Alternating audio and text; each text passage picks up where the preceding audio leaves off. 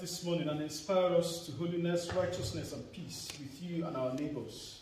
Through Jesus Christ our Lord. Amen. Amen. Please be seated. Today is the Sunday when we talk about the transfiguration of Jesus Christ. The transfiguration of Jesus Christ. Jesus became something that wasn't natural for somebody's body to begin to glow and shine like the sun. But this was not the first time this happened.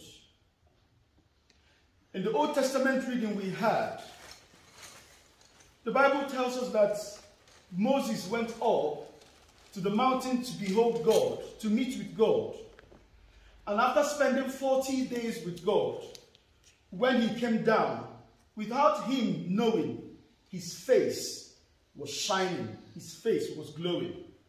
If you continue reading that passage, the Bible tells us that Moses had to cover his face because it was so radiant that people could not look at him. But in the day of Jesus, not only did his face radiate of light like the sun, his body, his clothes also shone forth. So this has happened before, but in the day of Jesus, it took a higher level. There are 4 points I would love to talk about today from our readings, because these are one of the readings that when you get them in the lectionary, you begin to ask yourself, why did I choose that Sunday?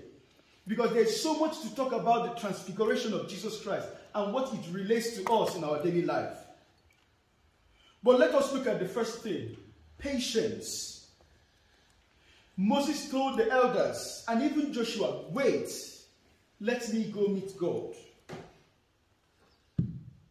And the same thing Jesus said to his disciples, wait here for me. As Christians, patience is really important in our life. Patience is really important in our life.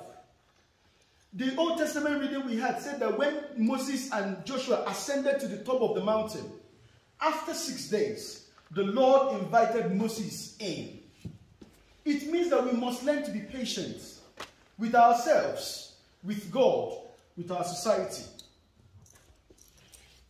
The idea of patience is one of the ingredients of the fruit of the Holy Spirit, which is quite lacking in our days, especially with the idea of you need it now, you get it now. The internet has made life very difficult. It has made it easy in some way, but difficult in terms of we have lost the idea of patience. If you ask a young person, what is that? They will just pull out their phone. They'll say Bixby or Siri or something or Google, what is that? And immediately the answer is given to them. Whether it's satisfactory or not is another question. In those days, you had to go and study endlessly in libraries, do a lot of research to find out about a topic. But now, with your phone, you can simply talk about Nigeria, even though you've never been there. There are good things about that. But when issues of life come up, people are still in that phase of, I want it now and I must get it now. People are no longer patient to make money the right way. We are no longer patient to learn skill, to learn academic work in the normal way. We simply want it now and we must get it now. This is not far from Christianity. Sometimes we see powerful men and women of God preach or pray. We simply want to become like them. And we don't pay attention to the length of time these people have spent with God.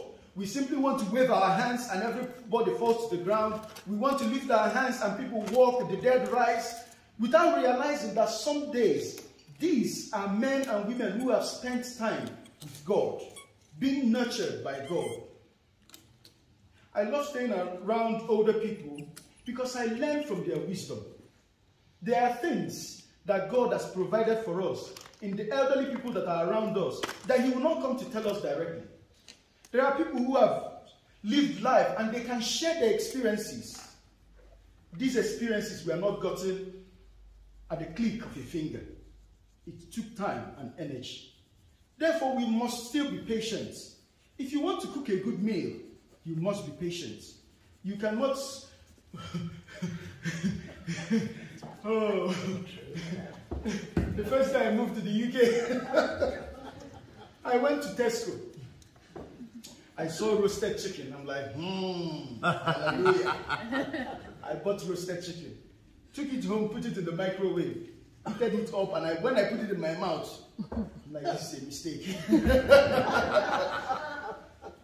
The idea of instant meal might work for certain situations.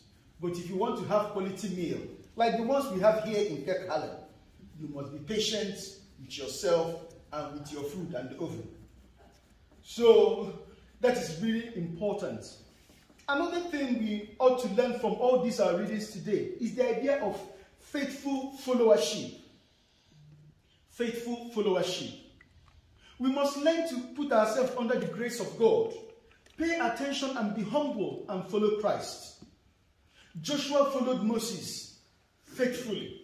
The disciples of Jesus, Peter, James, and John, followed Jesus patiently, faithfully, listening to their master. The idea of faithfulness is beginning to drop in our society, especially when we look at our politicians, of how much they lie and how much they tell us that it's going to be fine.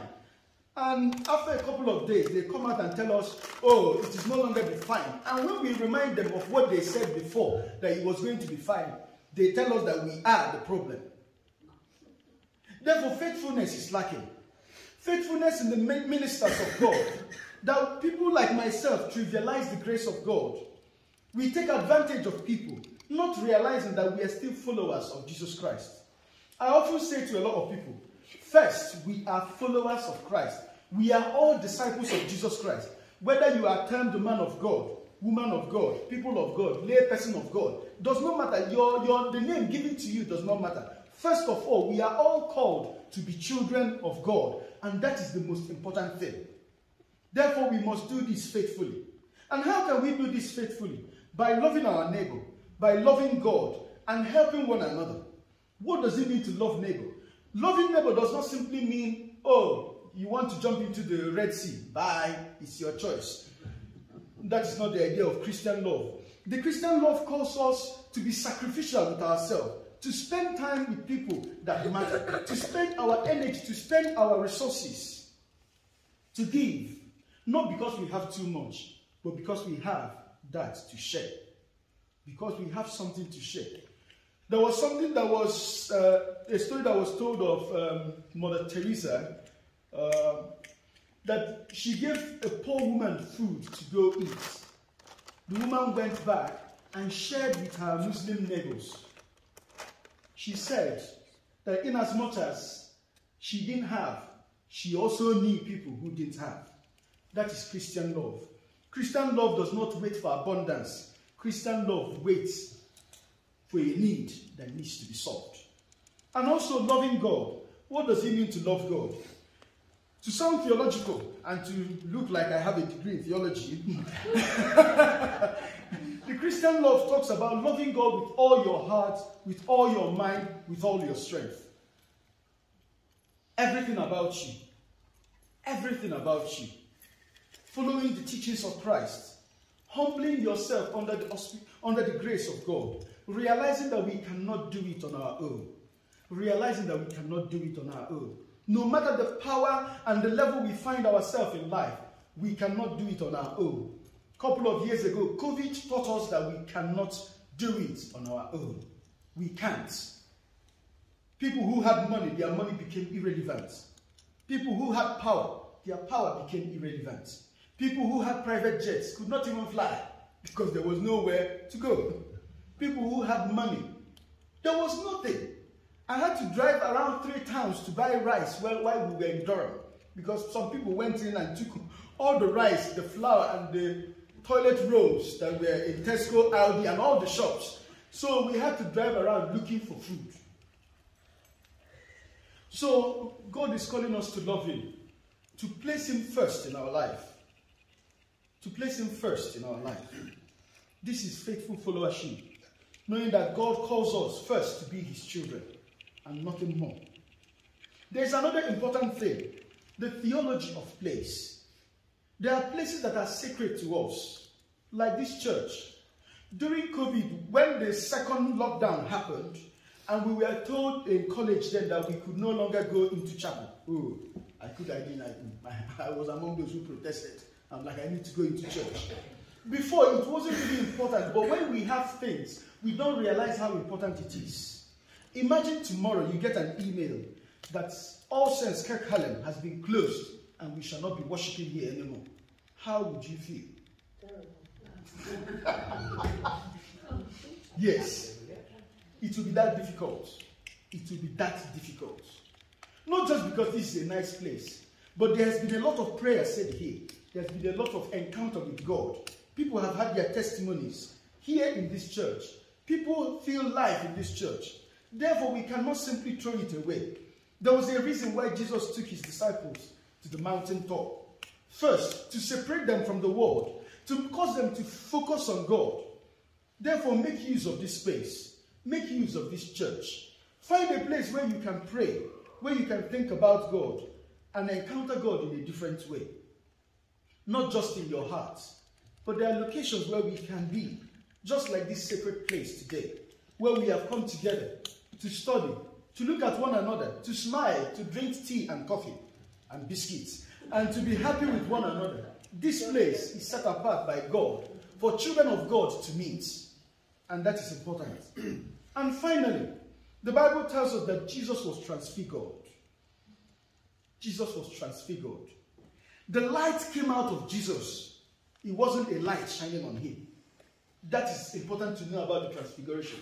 It wasn't that somebody was somewhere pointing a light at Jesus, or maybe he was reflecting the moon. The idea of the transfiguration was that the light came from inside out. His face shone. It wasn't light coming on him. And this is what happens to a Christian. When our lives have been transfigured, when our life has been transformed, when we have come in contact with God, things change. People see the goodness of God flowing out of us. The Bible said, out of you shall flow rivers of living water. People see kindness flowing. People see wonderful smile flowing. People see happiness and joy flowing. That is the transfiguration. You and I, our faces may not shine like the sun, but people look at us and they're like, why is this woman always happy? It is not because things terrible don't happen around you. It's because there's a grace in you that your body can no longer control it. That the Spirit of God is shining out through you. When there are challenges, you are the one to speak out. Speak against injustice. Speak against evil in our society, our world, our communities. Because there's a grace in you that is pushing you to shine for God. There's a little song we used to sing those days. This little light of mine, I will let it shine. Woo. This little light of mine.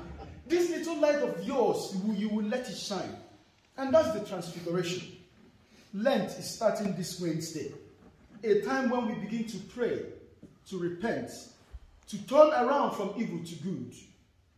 Will your life be transfigured? Will your life be transformed? Last Christmas, I told us that perhaps we need to take a task for this Lent that is coming. Have you ever been to the Bible study group on Tuesday? Maybe consider going to that Bible study group. Have you ever been to the Mothers' Union? Why don't try coming? We are not saying become a member. Just try and come. Have you been to the Saturday prayer meeting? Why don't you try it for 1 or 2 weeks? Or join the gardening gang? Or join the church cleaners to clean? Do something different this Lenten season. Not just in giving up food, or chocolates, or TV, or social media or something. Do something you've not done before. Take out time. Perhaps join the choir for 2 weeks or 1 week. See how they sing. Join them. Enjoy the music even if you don't know how to sing. Keep looking at them. They will not kick you out. I bet you. You may enjoy it much more. But do something in this church that you've never done before. Even if it's once in this Lenten season. To challenge yourself. To check up your life. To shake up yourself. And ask God, what am I going to do in these 6 weeks that is coming up? Lent is for 6 weeks. It's offering us an opportunity to do different, to think differently. And I pray that in this season that you'll be patient with God and with yourself. And that you'll be a faithful follower. And that your life will be transfigured as you meet God in sacred places and in the ordinary places of the world. May the Lord's light shine upon you, that every darkness of pain, of grief, of gloom will be dispersed in your life. That joy that only God can give will descend upon you. Amen. Amen.